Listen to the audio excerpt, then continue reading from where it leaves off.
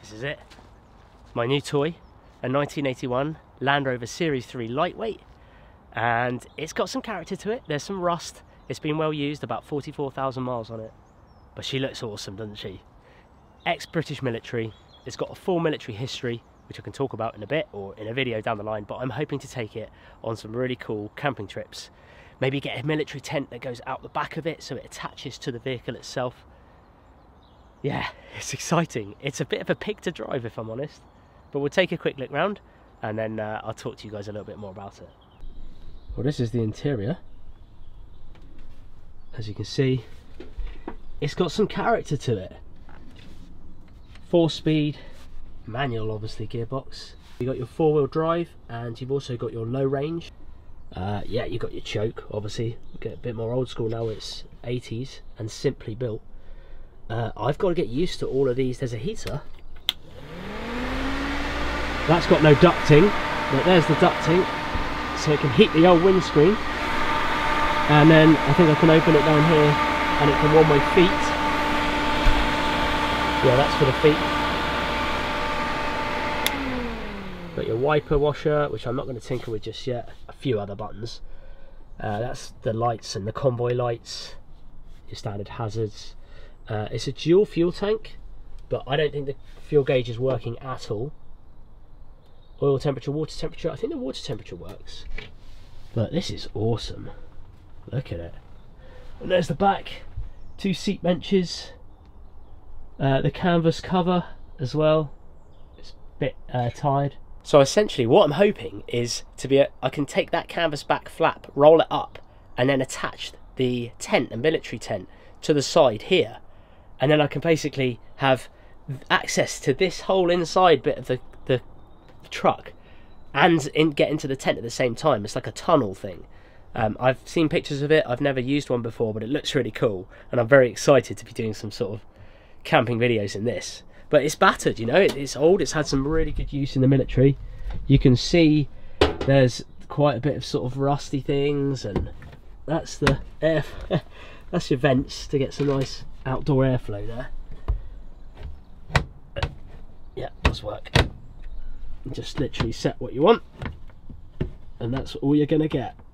But yeah, there's some ducting there for the heater there. I'm missing ducting here, so there's lots of little projects and things to do. Transfer gears, that's the high range and low range, how to do it. Yeah, what else is there? Little box here. I believe in a 24 volt model the batteries are here, and in the 12 volt model you can get a 3rd seat here, so I might get a 3rd seat installed. And I might get there's a shelf here, we'll have a look in a minute. But I mean, there's some rust, guys, look, absolute pitting. I mean, there's that whole door might need replacing, to be fair. I mean, it works, but it's not looking good, is it, folks? Let's face it, that's going to need more than just filler. But hey, it's got character. It's got a crack up there, pin mould and stuff all along the canopy. Big old steering wheel, Land Rover steering wheel. Oh, here's the details. You can't see it, but I've got it on the military history documents of the chassis number and everything. Fuses here. It's nice and simple, which means it's going to break down a lot. Clutch, brake, accelerator. Oh, this is cool as well, let me show you. So, I said about twin fuel tanks. Well, they're actually under the seats themselves. So if I pull that up, there is one fuel tank. Oh look, there's the floor of the forest that I'm in, and that's the fuel tank there. And you sit on it, so it smells nice and strong as well as you're driving along, as a lot of the Series 3 lightweight owners will know. This is Discovery seats, I think. These aren't the original seats. These look like Discovery, old Discovery seats.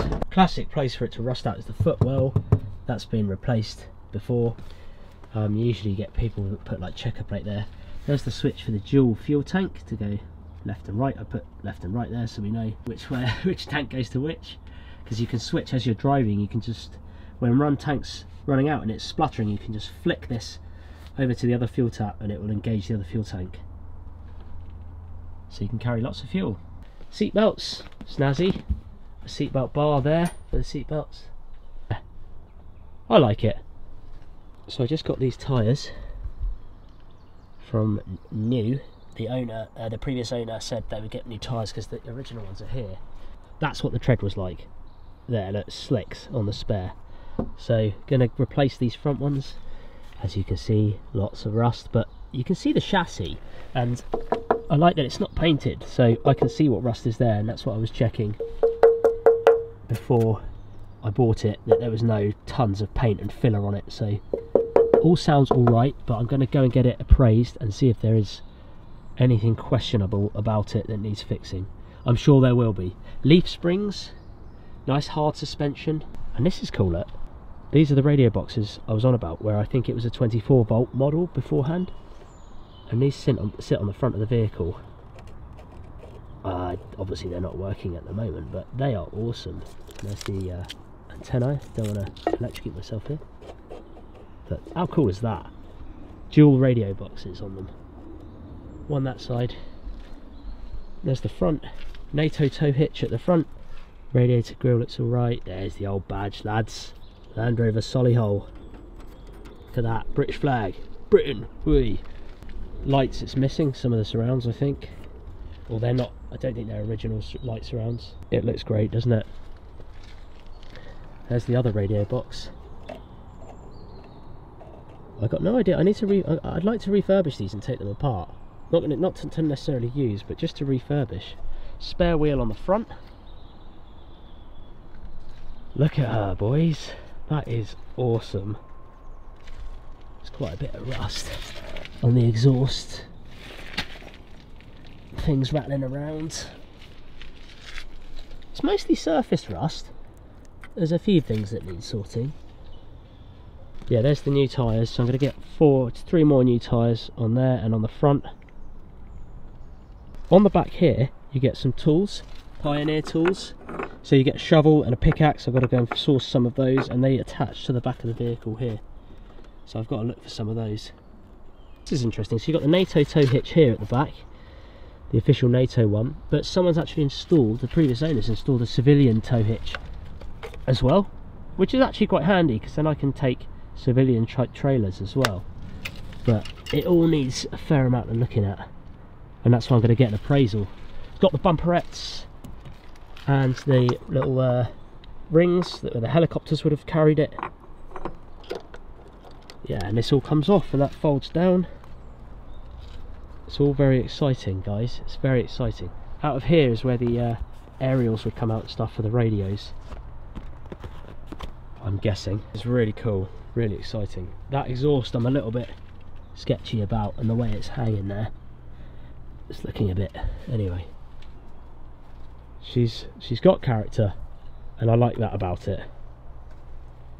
Gonna hopefully have lots of camping adventures in it, as well as the campers, you know, as well. They call these the lightweights or the air portables because essentially it's like a Series 3, but it's been totally stripped down. So you've got these like dropped front arches and everything like that. They've minimalised everything on it to make it really light, and that's because it was used in the military and it was designed to be lifted by helicopters. The lifting capacity of the helicopters at the time was very limited, and so the vehicle had to be as light as possible, and this is what they came up with. So this entire top section here, from the top bulkhead along there with the canvas, can all be stripped down and taken apart, and you essentially have an open top, almost like a fully convertible truck, which is really cool. And I'm sure this summer, later down the line, when we do some camping trips in it, I will do just that on the nice warm days, and we'll go camping in it. Yeah, there's lots I want to do to it, and I'm thinking I might try and renovate this. And if you'd like to see that, head on over to my other channel, Life of Mike, because I'll do a lot more behind the scenes stuff of this vehicle on the Life of Mike channel. I just thought I'd introduce it to you guys on here, because I'm hoping to do the first camping trip in the next couple of weeks, maybe next month. And yeah, it's really cool. I'm really pleased with it. It drives, like I say, like a bit of a pig. But yeah, what do you guys think? Let me know in the comments below. I think it looks really cool. It's authentic. It's ex-British military. It's had some good use. I'm looking forward to taking it out for a spin, that's for sure.